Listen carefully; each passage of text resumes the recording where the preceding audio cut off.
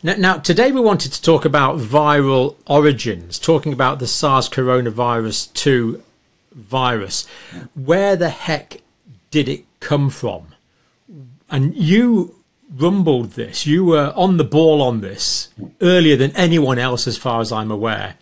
Just tell us what your background is in that field of study and why you were able to get to the right conclusion, or what I perceive now as the right conclusion, so much quicker than, as far as I know, the rest of the academic medical world. Well, this goes back to the fact I did a lot of research on HIV, and I've been working on HIV for a long time, and I picked up that this obsession with using HIV envelope as the vaccine was completely... This is the vaccine for AIDS. For HIV, for AIDS, yeah. Was completely flawed because it had 3,000 antigens in it, which present this to the immune system as an antigen. It's basically just going to get confused. It's a decoy, And the more that we looked and analysed the virus, which I got into doing because I found the CD4 as the receptor, which was hailed as a great discovery. I don't think it's anything on par with things I've done since. But anyway, that got still pretty good. So the CD4 is the receptor on the white cell that the AIDS virus binds into. Got it, absolutely. And just next to it is a region called C5. And we realised that this was probably the Achilles heel of the virus. And we did a lot of work. I mean, this was over months and years and years. This was no overnight. And it was by pursuing a lot of avenues and finding it was a bit like Occam's razor, that having eliminated absolutely everything else, agent, this was the only thing that stood the test of time. And it was the only thing that you didn't make responses to if you did the vaccine, because the other things drowned it all out. So I realised this was the Achilles heel. And I predicted all the failures of the virus, and I was furious because we had all our grant applications turned down by the NIH, which I now realise was Fauci. Fauci didn't understand it. The Gates Foundation, we now know the two of them have worked very closely about how things should be funded. I don't believe that if these things were properly peer-reviewed, as we're told they were, that they would have been rejected, given how logically we laid it up. And because of this, and all the work I'd done on this, I was contacted through an old PhD student who was working for a company in Norway which was working on an HIV vaccine with the same philosophy. Get rid of as much as you can. Go for those conserved elements that if they no longer exist, the virus no longer exists. Get rid of anything that might be a decoy. So we started collaborating. We got very good grants from the Norwegian Research Council together for doing this. The vaccine was very good. It worked very well, but it wasn't as good as we'd like. Like nothing is first time round. And I got involved in adapting it to make it even better. And one of the things was to add the Achilles heel to it. Their HIV vaccine was just based on the core or the nucleus, because that's very conserved. So I've added my bit in, and it works really beautifully. We've given it a booster with the IMM 101, so it's really perfect now. And it was going to go and be taken all the way up for registration by a company called Celgene, with whom I've worked with them for over 20 years. When I said, you know, thalidomide is a drug which is magical, which has been tarred by the birth defect, and, you know, went through that. They were going to pay for the whole thing to go through, so we'd have an HIV vaccine, but unfortunately Celgene were taken over by Bristol Myers Squibb, which is an enormous pharmaceutical company who just wanted their cancer agents. They took them over and threw every other project out, which was a tragedy. But however, the bottom line of that was that we were working hard together, collaborating, making this vaccine he'd already put into the clinic before I'd met him. And I realised it was the right way to go. I was suspicious of the technology at first. I always am. and you always should be. Otherwise, if you take everything for granted, you end up in the mess we are now. One way of putting it. So we'd worked really hard on this, and we knew exactly how to do it. And he'd worked with people who had tremendous algorithms, mathematical, for picking out sequences that were really important. And he was far above, a spot above, all the so-called molecular biologists who just look at sequences. Because he was a biophysicist, he realised that sequences mean nothing until you translate them into amino acids. And amino acids mean nothing until you've built them like a Lego block into a 3D protein. And here they have their own laws. And that was the secret. That's where he was great at. So you could take the sequences and make it even stronger by making sure their charge was correct. All these things, which when I talked to other people, they didn't, might as well talked over their heads. They weren't in this league. And so when the COVID sequence came along, the Berger Sorensen, who was my big friend and colleague over there, he called me up and he said, Gus, there's going to be a real need for a vaccine. Shall we collaborate and go for one along the same lines? And I said, yeah, absolutely, because I said, before we go any further, this virus has a big spike protein, rather like the HIV has an envelope. And we know the HIV envelope, using it, always a disaster. I would predict using the whole spike will be a disaster, so we need to pick the bits that are really important. So he said, great, I'll get working on those now with the algorithms and what have you. So one of the first things he did and his team was they did blast analysis, which means you take the sequence and all the proteins it could possibly make, and you look at the sequences. And the blast analysis showed that 79% of the spike protein had human homology. That meant if you use that 79% of the spike protein, there was going to be a very high chance you were going to induce autoimmune reactions against human epitopes. Can you just unpick a minute what you mean by human homology? Well, it means that the bit of the virus would have a very similar sequence as a very important protein in the human. And we picked out the two had the strongest homology. One was platelet factor 4, which means the sequence is near identifying. So by inducing antibodies against this, you would develop a clotting pathway. And serious, it would explain the VIIT, the thrombocytopenic condition. It mean absolutely explaining. This has now been accepted by the authorities as a side effect of the vaccine, albeit very rare and worth it in the long run type of approach. The other was myelin. Now, myelin is, you get that attacked, you get transverse myelitis, Guillain-Barré syndrome, etc. So myelin is this insulating material around virtually all nerve fibres. Yeah, and that again is exactly what we see. And it's not a brand new thing, because the 1976 flu epidemic in America, the Fort Detrick one, then that was killing young people. They rushed out a vaccine for it. And they were bright doctors, and they weren't bullied, and they reported back, Guillain-Barré syndrome seems to be much more common since we rolled out these 42 million vaccines.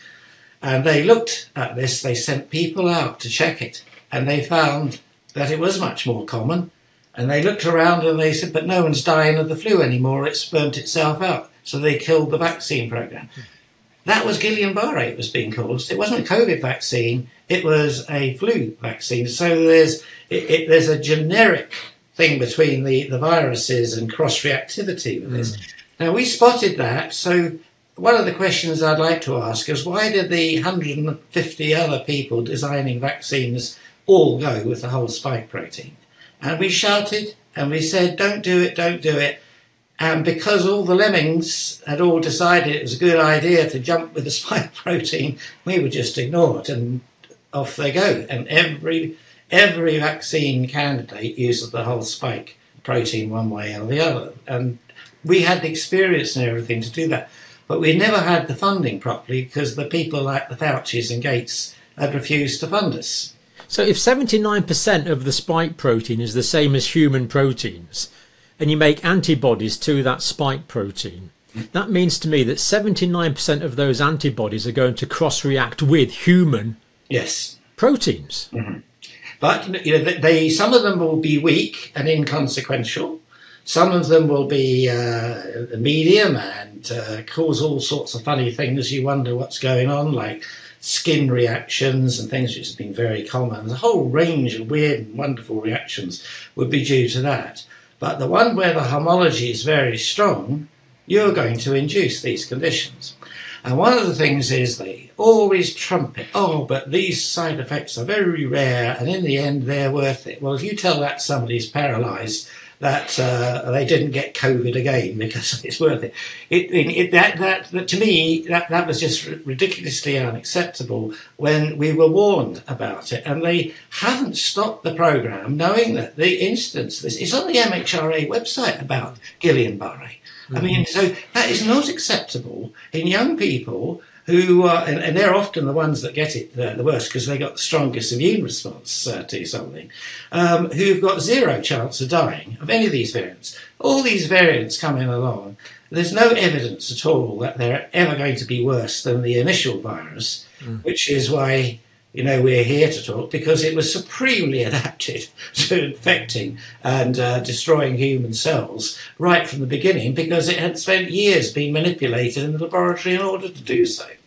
Of course, I'm probably pronouncing it wrong. I've always said Guillain-Barré, but Sure, you're right. My French was always appalling. Well, my French is non-existent, so yours is clearly better than mine. But it can be a devastating disease.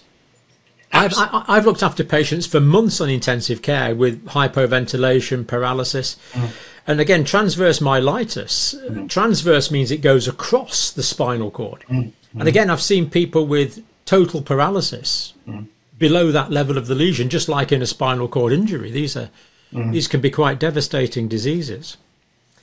Now, one of the things I think that you noticed early on was what you call viral inserts. What did you mean by viral inserts? Right. Well, this goes back to my friend Birger Sørensen, who we're selecting, having decided that 80% or 79% of the spike protein should be avoided at all costs, while putting that into what amino acids are going to be programmed by these sequences. So these are the sequences in the letters of the RNA of the virus? Yes. And we found that when you did that into the amino acids, there were regions where you had amino acids which had a positive charge, say 4 of them together. Now, this never happens normally because of the equilibrium goes in. There's a higher level of editing. So you have 4 amino acids positive. The editing will show that you're going to have 2 positive, 2 negative. Yeah. Perhaps 3 to 1 is the most extreme, not 4. Not 4.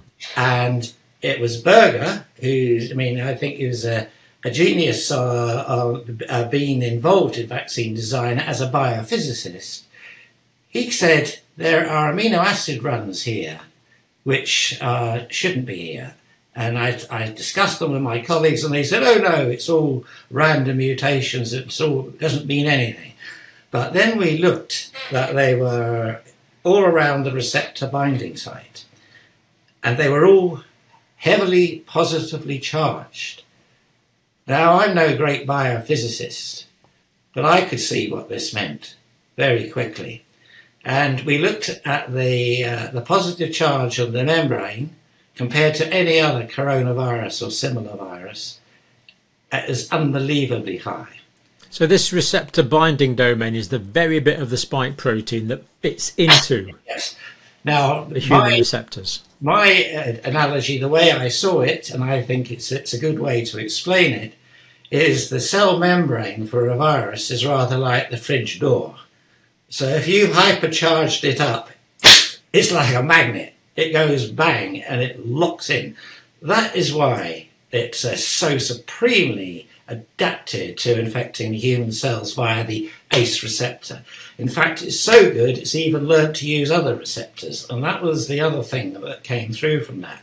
So Berger spotted it with his team who analysed all the sequences. He spotted that these were positive charge. I went in, having spent, I discovered the receptor in 1984. So even though I was a clinical oncologist, I'd kept my interest in HIV up all along, and couldn't understand why so many top-class scientists went down so many rabbit holes for years on end. I found that a most alarming insight that nobody was as clever as I thought they were when I started this. But I knew the receptor that I'd was involved in discovering, the CD4. One of the first insights I had was, it's not enough. There's something else required. There's something else required. And we predicted very accurately that it was something else required, but it wasn't discovered for another 10 years. This is the HIV transmission we're talking about. Long after I was wandering around the wards, being a cancer doctor. Yeah, being a proper doctor, yeah. And so, but because of all that insight, I was very well primed to understand Berger. What he was doing, and realised he was completely right. And all the people who shouted from the sidelines saying this is all nonsense or rubbish, no, they weren't. I went and looked at papers and read papers, and there was a very important paper came out about this time, and it was called On the Proximal Evidence. It was by a fellow called Christian Andersen, who wrote this paper with 5 or 6 other top virologists. And it said there's no chance it could have escaped from the lab. That was their constant thing.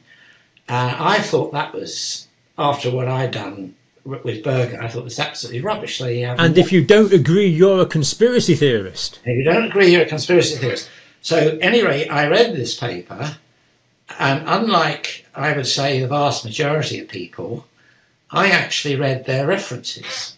You always plough a load of references on the paper, superficially as a decoy to make other people think you know what you're talking about, that you've read everything. But in actual practice, most of the people who put their names to these things have not read them. So I took it upon myself to read them. And it was beyond belief that they'd quoted these papers as references, because 2 or 3 of them were really core. They were references to bat viruses which had been genetically engineered in Wuhan labs for a gain of function, or to translate, to make them more infectious to human cells. Yeah. And they described perfectly how they'd done it. They had also shown that they'd encouraged them to get even better at this by passaging them. That means putting them through all different types of human cells so they take and they adapt and they get more infectious. They also, virologists, rather amusingly call this polishing. So you polish the virus so it becomes even more adaptable to the cell that it's in. And I wish they wouldn't bother. So this is like a natural evolution, but accelerated. Yes. It's accelerating the evolution dramatically. So when I looked at these papers, I thought, this insert they've just put in and they've published from a Wuhan lab is exactly the same one that's in the SARS-2. And yet they're using this as evidence it didn't come from the lab. So the same insert that was the genetic instruction, the letters, the RNA letters in the Wuhan publication were the same as the ones that turned up in the virus. Yeah.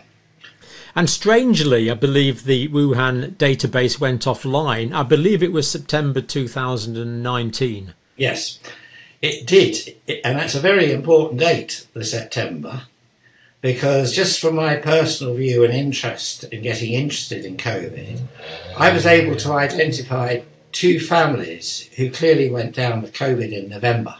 We're told it didn't come in until December, January. Right. Interesting. They clearly had this, and they had all the classic symptoms. I mean, it was absolute classic. And putting my little detective hat on, I thought they're miles apart, these 2. What do they have in common? What they both had in common was recent visitors from Hong Kong. and they got ill after Interesting. these people came in from Hong Kong. And Hong Kong and Wuhan, you know, they're closely connected to the way like London and Birmingham here. You're always going to have people back and forth. So Interesting. So November 2019 in the UK. It was here then. Yep. And the thing about the importance of September was they were very suspicious about something going on. That's why they took it down. It was also interesting that the bat viruses that they were working on, which had clearly been harvested from a mine 1,000 miles away. It's sort of North Thailand area, wasn't it? Yes. And they brought them back and they sequenced, did all sorts of things, then they started working on them.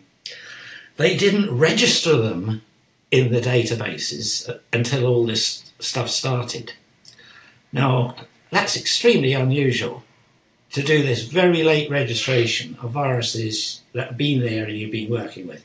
That not only made us very suspicious, but also other people suspicious who started to wonder what's going on.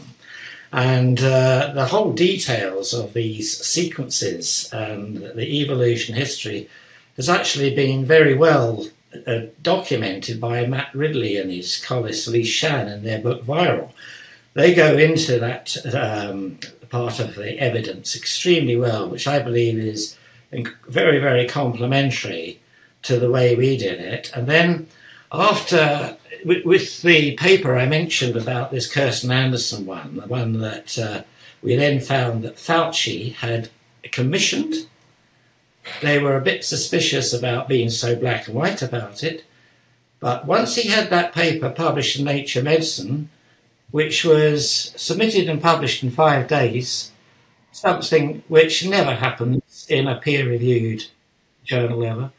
And, you know, as soon as it was out, Fauci was waving it around Congress, NIH, here's the proof. And this became embedded. Everybody was told the proof, and anybody who said anything else was a conspiracy theorist. Well, it's got to be true because it's in Nature. And it's got to be true, it's in Nature.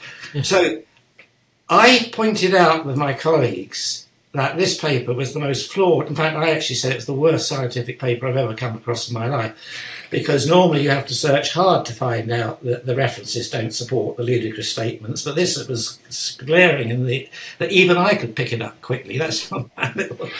And Nature turned it down and said, we've got nothing against your science, but it's not in the public interest for us to report this. That's what Nature told you? That's what they told me. We did the same to Science, Journal of Virology, Lancet. They all said exactly the same thing. And sometimes we were rejected within 5 hours, because you can do electronic submission. Well, it's good to know that the journals have got the public interest at heart, Professor, isn't it? This is just unbelievable censorship. The public interest, they don't want the truth out there, is the only conclusion I can come to.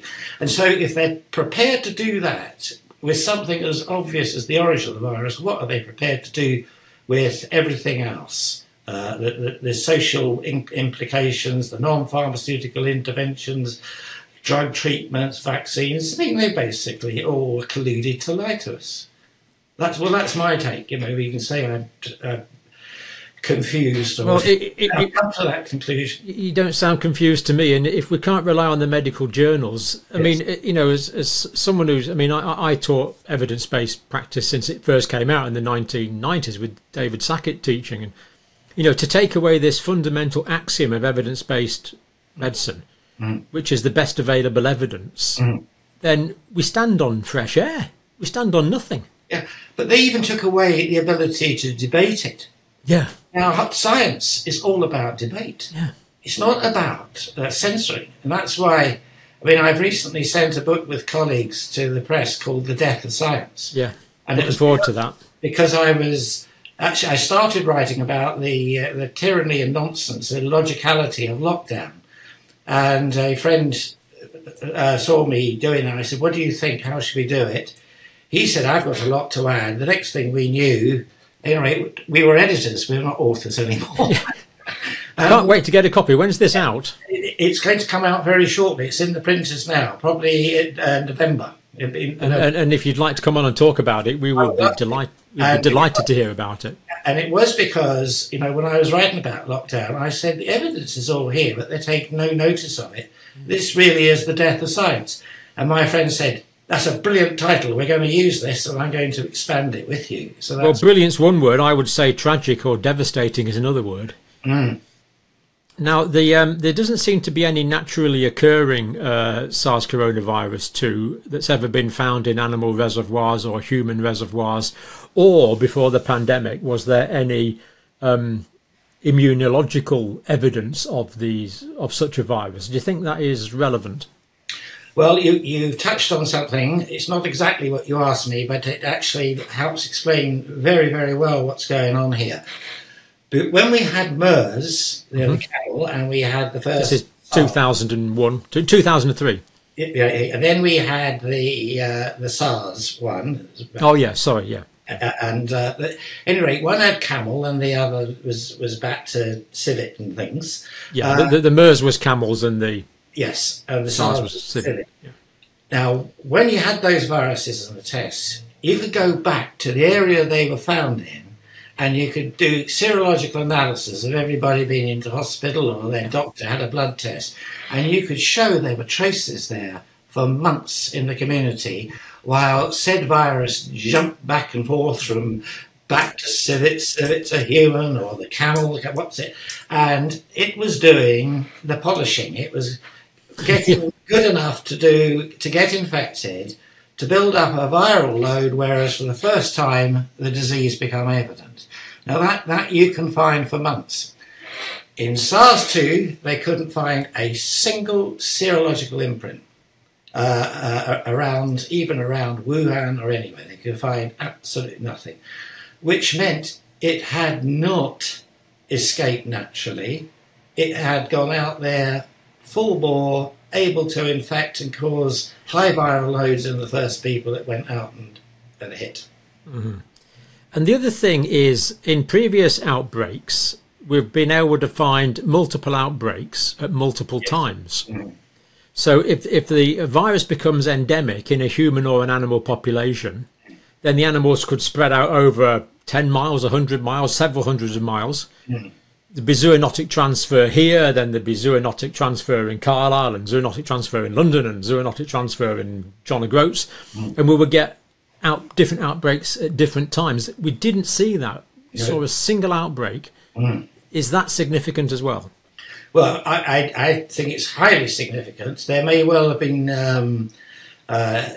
2 or 3 seedings in different populations with slightly different takes. But they all at the same time, I believe they all came from the same laboratory specimen, and they found some of the first people to get infected were people actually involved in mixing the soups of these viruses.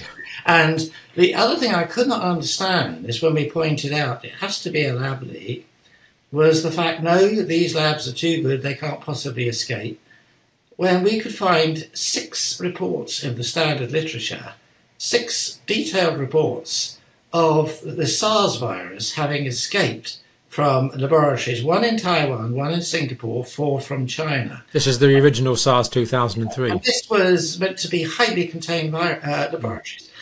And the other thing that was very clear from a previous inspections of Wuhan was the level of security was very, very poor for a laboratory work in that. So it meant that escape was inevitable in my book. So why should they cause such a fuss about it couldn't possibly escape? And anything to say, well, I'm a great believer in I call it the first Dalgleish law of universal human incompetence. Yeah. I subscribe to that one as well. Human incompetence is far more likely than any sort of malign intent. It may be behind it, but usually what you end up dealing with is a piece of human incompetence. Yeah, which was the claim with the foot and mouth outbreak too. Yeah. So the 3 options for the viral origin are natural zoonotic, accidental lab leak, or deliberate lab leak. And I think I'm with you, accidental lab leak. So that's where I came from. That this was a lab leak And the problem was they tried to cover it up. Yeah. Instead of coming clean. And here is something really, really nasty and sinister. They actually got the WHO into going along with them trying to cover it up. If the WHO had been under the previous aegis of the previous head, whose name just escapes me, who was not under the control of China like Tedros was, and who should never have been head of WHO. He wasn't even a medic. He was put in there for political reasons. He did what he was told. Shut up, didn't do it. Had they done their job, this would never have escaped to the rest of the world. Talking to lots of people involved in these things, I completely believe that. So it would have been contained in Wuhan area, Hubei area. Yeah, and it would never have got outside China. Stop the flights from China, and the WHO at the time specifically said we should carry on flying in and out of China. Even at that time, I was bemused. That was madness. It is clear, obvious madness. But the real sinister thing here is that the WHO said in order to handle this better next time, we need all the powers assigned to us. That is, I would rather sign a suicide pact than sign UK. Well, never let a good crisis go to waste, Professor. Well, hopefully we've got to May next year to come to our senses. But I don't hold out much hope. The people who seem to run and advise these things seem to be the most inappropriate people. And the government seems to be so poorly educated and so intellectually lazy, they go along with all this. Yep. And we have done several videos on that. People like James Roguski, who's done absolutely sterling work on that. Now, I keep getting questions on this. I've never fully understood it. How similar, how homologous are SARS coronavirus 2 sequences with the HI virus? With the which virus? The human immunodeficiency virus. Oh, sorry. Yeah, the HIV virus. Sorry, Yeah, I got told off once. A virologist told me off. He says, I said, the HIV virus. He said, how can you have the HIV virus? So since then, I've always tried to say HI virus. But, I've always just say HIV. Yeah. There is very, very little homology, but there is a tiny little bit of homology. And this bit of homology is real, but I think we've discovered why it's there. When I mentioned about how they get their bat viruses and they train them to infect human receptors, they put the human ACE receptor into a cell, a neutral cell, with an HIV lentivirus. So the virus takes the receptor in, it gets integrated up, and then it gets expressed on this cell that would never normally present it. Those little HIV sequences, it was an HIV lentivirus. So when you look at the sequences, you're picking up the sequences from the vector the ACE receptor was introduced to the cell with. The virus has picked them up. So the homology is really, there's nothing to do, there's no link with the two.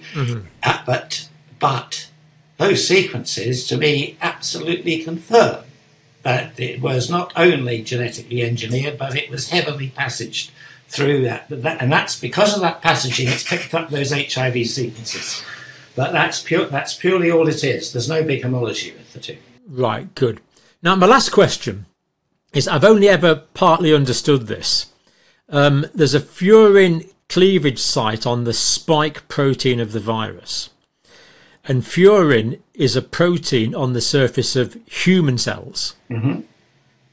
Now, this furin cleavage site, I kind of think of it as kicking open these furin doors to allow the virus into the cell so it can reproduce. So is that kind of vaguely right? And what is the significance of finding the furin cleavage site on the spike protein? The significance of the furin cleavage site on the spike protein of the SARS and MERS virus group is it's never ever been near any of these viruses whatsoever, ever. So just to clarify that, sorry, the MERS and the SARS coronavirus 1 don't have a furin cleavage site? No, neither do any within that phylogeny of the coronaviruses from which these viruses have been... So SARS coronavirus 2 is the only coronavirus that we know of with a furin cleavage site? Of the sort that can infect man. Yes. There are some animal coronaviruses, which my virology friends keep proudly telling me do have furin cleavage sites, but they don't infect us. This is the only one that does. Now, the furin cleavage site was put into these bat cells by people in the Wuhan lab because they boasted about it, that they did it. These same people, when they presented the sequence of the virus in Nature, the furin cleavage site is screaming in plain sight. They discuss everything else about the sequence, but they don't discuss the furin cleavage site. They probably forgot. Oh, you're very kind. They probably forgot they put it in there. Now, you couldn't make this up, could you? No. And what a furin cleavage site does is basically if you have a virus getting onto the cell, you can lock on pretty tight, but you have to work pretty hard to get through the cell membrane. But a furin cleavage site is like giving the virus an extra pair of scissors, so it can just slip through and get into that very, very quickly. That never occurs in this type of virus. It was put there in the Wuhan lab, and it was they who. It's like magic, sleight of a coat. You don't see it there, but you had to look very carefully. And my colleagues picked it up and pointed it out, and then we found that other people had pointed it out. David Baltimore was a famous virologist. He said it's very odd. He called it the smoking gun. Mm. And this went as far as the Washington Post and this, that, and it was all dismissed as nonsense of no importance. And then another load of virologists come up and said, well, some viruses have these, which is true, but not the sort of viruses we're dealing with infecting humans. It's completely irrelevant.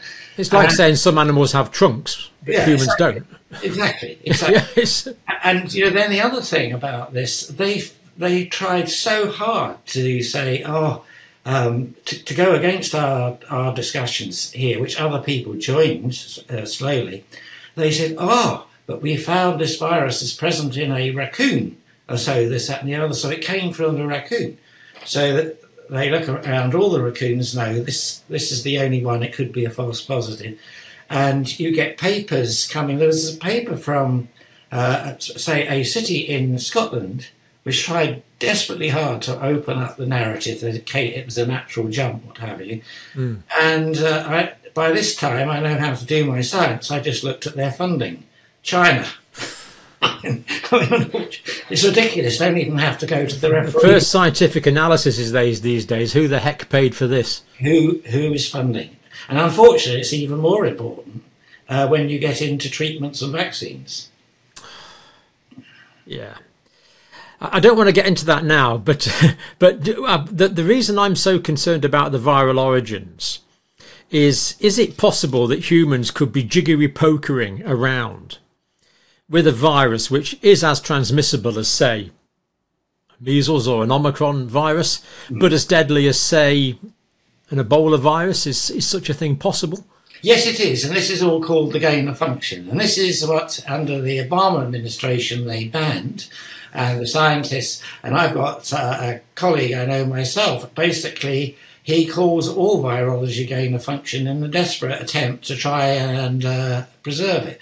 No, it is, I mean, the sort of thing that was being done was absolutely mad. It was basically, it was inevitable that a pandemic would arise out of this nonsense. Obama and people banned it, but they tried to get an exception. And who was the person who tried to get the exception? And that was Anthony Fauci, in order to have things in case something dreadful came along, very exceptional cases. Well, he wasn't allowed to do it in his own place, so he funded this work to be done in Wuhan via the Eco Health Alliance, via a person called Peter Daszak, who is very, very friendly with Batwoman, who is the woman whose lab did this very manipulation that led to it coming out, to escaping. So when Fauci went to these extreme lengths to deny this, I immediately knew he was covering his backside over this, but he realised he was in trouble. So whereas initially I blamed the Chinese, for which I was called by some people a racist, I don't know how, when you actually point out that something comes from somewhere, you're a racist for pointing it out. But when I trace everything back, if somebody has to take the rap for this, it has to be Fauci. To me, he is the one single person guilty. He's just used his excessive, outrageous power, an unbelievable war chest, to bribe and get what he wants. And I use bribe succinctly and clearly because of the Kirsten Anderson, who wrote that ludicrous paper for him that he got the narrative. The Nature. Yeah. Immediately got a nearly $9 million grant to carry on his work in his institute, which did not go out to peer review in all the normal circumstances, according to my sources. And well, so, just another bizarre temporal correlation, isn't it? And the same happened with Daszak. The same happened with Daszak. They wrote a letter to the Lancet saying, this is absolutely ludicrous. Anything that suggests it came out of China lab is, and I think they used the word, it was racist and didn't mean it. God, everything else. 26 people signed it. No conflict of interest was declared. 25 of 26 of those people were all funded directly or indirectly by that charity. And they now, a lot of them have come out and they want to withdraw it. They realise they're being... Why that paper has not been withdrawn, I have no idea. It's just... If you told me it had been withdrawn, I would have expected it. But the fact that it's still not, they're still arguing amongst themselves. Just unbelievable. So is... Existential means existence. Is a future lab leak potentially an existential threat to humanity? Yes, I think it is. And I think all this work should be stopped, whatever anybody says. Because it really does get rather circular, all this thing. They say we have to do this so we have the tools and understanding to make drugs and vaccines for the next pandemic, which will surely arise. Well, we now know we would not have had the SARS COVID pandemic had they not been doing this research, and also doing it so badly and sloppily and incompetently under an auspices of things like the WHO, where they're the most unfit people to have done this. And they should be removed. I think the WHO should be defunded. I really do, and start again. It's so corrupt. Yep. So is Gavi, so is CEPI, all these organisations which managed to suck hundreds of millions of dollars from the UK government on the grounds we're doing our part, protecting the world, this, that and the other, when all it's doing is enhancing corrupt incompetence, in my book. And people like myself and Berger have been unable to get even the morsels of this when we actually have come up with, I mean, if we'd had our IMM and our 2 or 3 special core bits of the vaccine, there'd have been no side effect profile of anything like we're dealing with now, and we would not have had the variants. Yep. So what's the INM? IMM 101.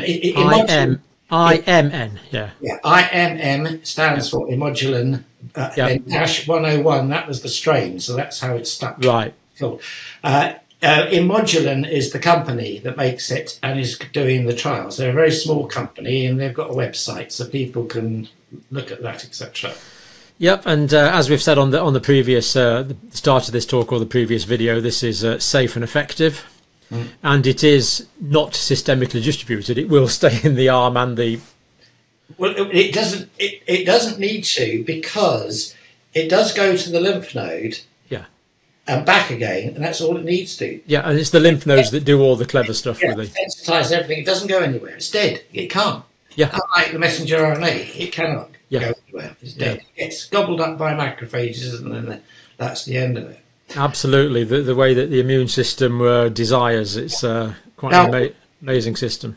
With regards to the origins, I would like to take the opportunity to say that right at the beginning there was a brave Italian journalist, and there was also an Australian journalist who basically started asking very good questions about this.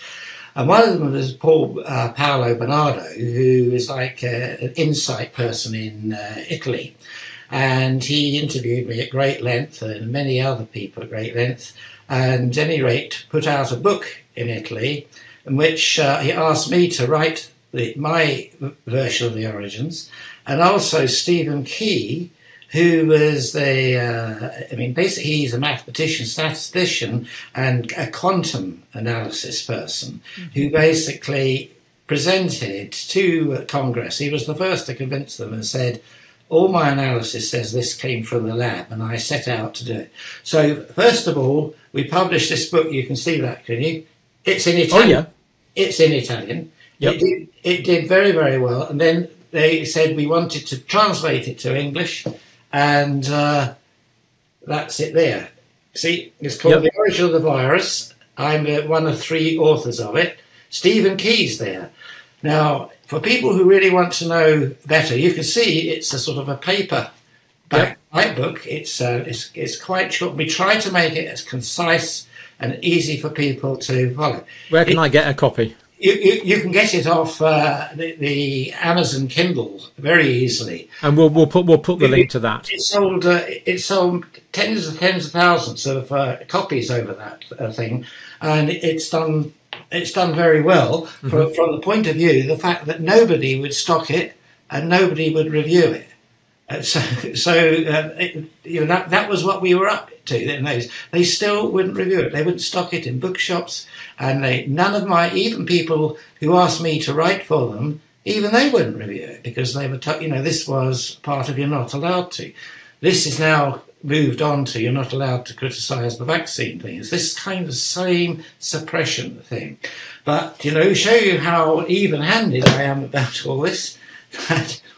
This is the book Viral by Matt Ridley. Oh, yeah. Miss Chan. Now, a little to your right. Move a little to your right. Yeah. You can see that. Yeah. Now, this book is very, very complimentary because they go in for all the history and the emails and the databases, etc. It's the timeline. Timeline, very, very good. But it goes in, points out that it hadn't been some brave souls in China, we would never have had the sequence because they wanted to keep the sequence to get their own vaccine and things like that from it. It's very complimentary. But the two together, I think that any idea that this was a natural virus couldn't possibly even retain the notion of it. And the fact that it was in this lab, been engineered, and there's so much covert work going on it, and everything, and the funding was actually enormous, I think is really very well covered in that book. You're aware of that one? I am. Yeah, I've never read it, but yeah. I would recommend you read it. Again, we'll put the links to that. The real Anthony Fauci, because that explains why they were doing all this gain of function work in Wuhan in the first place. It all seems to be part of, they wanted to have a big industrialised medical complex to produce vaccine after vaccine for the coming pandemic. And the coming pandemic was actually the title of a book that Bill Gates wrote in 2015, and it's unbelievably spot on. And so sometimes you can set out to try and do something, do good in your perception, and put all the infrastructure in place, and end up causing the very thing you were trying to prevent in the first place, which would not have occurred if you hadn't tried to engineer all this thing. So that's my frustration by all this. It really is. They would be much better looking at the sort of things that we were doing, like what I would call a pan-T cell vaccine for all viral infections, then you wouldn't have to go through all this stuff. Stunning stuff, Professor Dalgleish. Thank you so much for coming back on. And if it's any compensation at all, there's tens of thousands of people out there who are agreeing with everything you say on the comments, and they're just so relieved that someone of your caliber is expressing scientifically what people like me and a lot of the viewers simply don't have the scientific background to do. But you've put that eloquently and brilliantly. I've understood it even, so it must be pretty good. And thank you. And of course, anytime you want to come back on, certainly we'd like to know more about this Death of Science book. Yes, I don't have it with me at the moment because it's at with the publishers, but it has been it's done all its editing, what have you. I'm pleased to say that I'm not the author of it, although I did write 3 chapters in it. And then my colleague Paul Goddard, who'd actually specialised in pandemics and written a book called The Pandemic, so that's why we were very, very well aligned to write this. Yeah, then we expanded it with lots of people who had their unique insights to put to it. So it's a really considerable tome. And I was delighted that my 2 colleagues, Carol Sikora has given it a great clinical introduction, and Sir Richard Dearlove's written a fantastic prologue as to... Former head of the intelligence services. MI6 and intelligence services. And he's written a fantastic prologue which encapsulates philosophically everything that we've been trying to say and what it means. It really is brilliant. And so even for that, I'd recommend. I just hope we're not heading into a anti-scientific or controlled scientific dark age, dystopian era. I'm afraid we've already descended down... Where we don't have access to truth. Yeah, I'm afraid we're already there. We've already descended down the first tunnel. One of the reasons for writing this book is to try and wake everybody up as to what's happening. And of course, there's a multiple attack from what I call the wokies, which are destroying universities. They're absolutely destroying the universities. You cannot believe it. You're not allowed to investigate things unless these people deem it as well, okay, I just don't know the words to do, but at any rate, they are straight out of 1984, basically changing all the words for everything. So suddenly, inclusive and diversity, etc., all that means that certain groups of people are excluded. Yeah. And the knowledge is controlled by other groups of people. Yeah. This is what's going on in the universities. It's really, really frightening what's going on. Well, I want knowledge to be controlled with people like you that have spent a lifetime studying this, saving multiple people's lives throughout your career, and you've got the academic ability and the practical medical skills, and not to listen to people like you, to me, would seem tantamount to poking yourself in the eye with a needle. Why on earth wouldn't you listen to our experts? Well, this is my... Just let me to put across. This is my frustration. A complete utter frustration. I mean, right at the beginning, we had access to people in the cabinet, and Gove and Whitty, and we told them all this. We gave them all papers, but they all came back and said decided it's not that important. I mean, just simple things I mentioned last time, like the vitamin D. We got a thing back. Chris Whitty says there's not enough evidence. We had 100 papers. Not enough evidence. But suppose there wasn't enough evidence and there was only... I mean, we know vitamin D is effective, but suppose there wasn't much evidence, and supposing there was only a chance it was maybe 10% effective. The point is it's safe. Exactly. Why not? They lost complete control of proportionality. Yeah. There was no proportionality in handling of this virus. Yeah. And there should have been... I mean, I now know... Looking at the members of SAGE, I mean, we thought they'd been put together because they were clever and knew what they're doing. I wouldn't let them look after a dog's home, most of them. I mean, they're totally, utterly inappropriate for dealing with this. So they were into their modelling worst case scenarios or social things and what have you. I mean, and then when we went into it and we started listening to them talking, like Devi Shravenka from Edinburgh, she was always on the media as a social epidemiologist. I mean, she was saying things that couldn't possibly justify as if it was fact. And it turned out she was the main advisor to Sturgeon. So no wonder they wanted everything all locked down and masks and everything. Like there was no evidence for any of that whatsoever. And they've now acknowledged the evidence was the term the government are now using is weak. Well, why didn't they?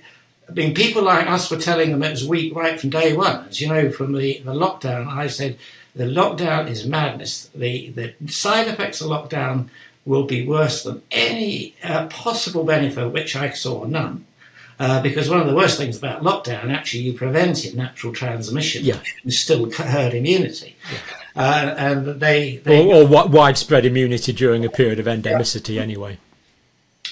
So that was, to me, was the worst thing, was they completely ignored people like me.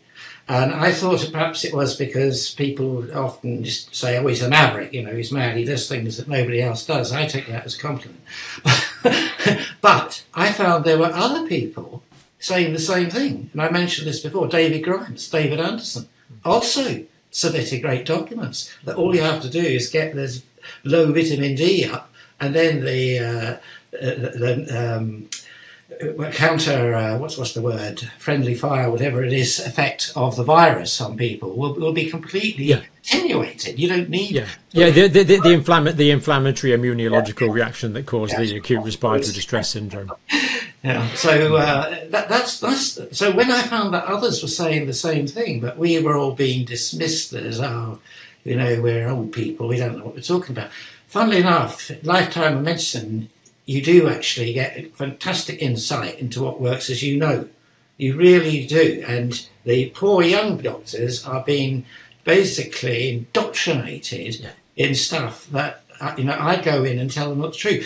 When I was allowed to teach medical students, apparently because I refused to go on a course to be indoctrinated into gender and all this sort of stuff, I'm not given the approval. When I did, I used to tell them that they had to listen carefully and stay awake, because when I was a medical student, half of what I was told in these dogmatic lectures turned out to be absolute rubbish.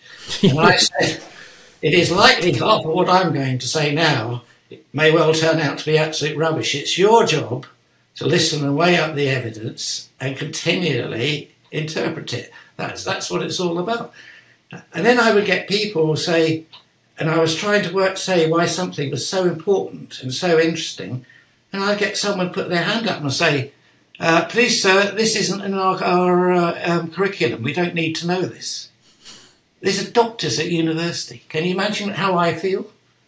I mean, so this rot started a long time ago. It started when the educators, we got whole divisions, departments of education, and educators started to determine who could teach students, who was competent to teach students, i.e. not me, and who was, i.e. people who'd done a course and didn't know what they were talking about, but they were allowed to do this. Absolutely incredible. Professor, thank you very much, taking up a lot of your time. I'm just... Yeah, I'm stunned. I'm stunned. I'm going to have to process that and listen to that a couple of times. It's amazing stuff. Thank you so much. If you want the details of my stuff, I did write my bit about the sequences and the charge and everything, and where all the bits came from and the papers in there. Yeah. And friends who know nothing about virology, sequences or anything have told me that they understood exactly what I was getting at. And I say, for anybody who doesn't really want to cope with that, read Stephen Key, who just basically assimilates the facts as they were and puts them through Bayesian analysis, and just reiterates till he comes out and says it's impossible for it to have come from a natural. So the two together are fantastic. Yeah. And Paolo basically goes through how he started to investigate it and realise that people were being silenced and clamped down, and the truth was not getting out. It's a very good read. Yeah, this is the major tragedy of this: the silencing of opposing voices, the thesis antithesis development of science is now no longer allowed, at least in certain areas, and it's. Well, I mean, the one thing that the things that I was always taught, that I worked out, was told how to work things. I mentioned one of them was Occam's razor. I mean, no one really seems to use that. And the other is sort of the null hypothesis. Too, you know, you actually decide something's null hypothesis. And then there's the other one that's just escaped my mind. If everything fits perfectly, you probably spring to you. you have to realise that that is just using A plus B equals C. It's completely outside all the other factors in the environment that lead to signalling, and that's a major thing that we need to understand for cancer. It's just Heisenberg principle.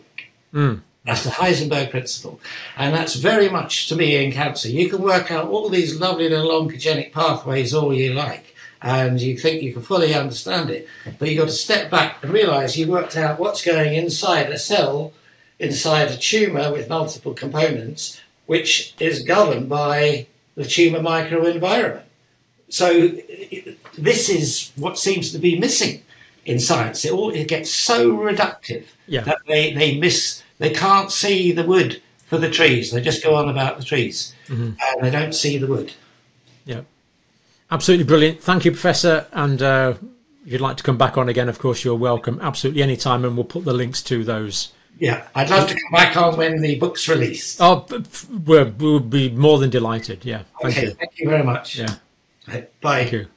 Bye.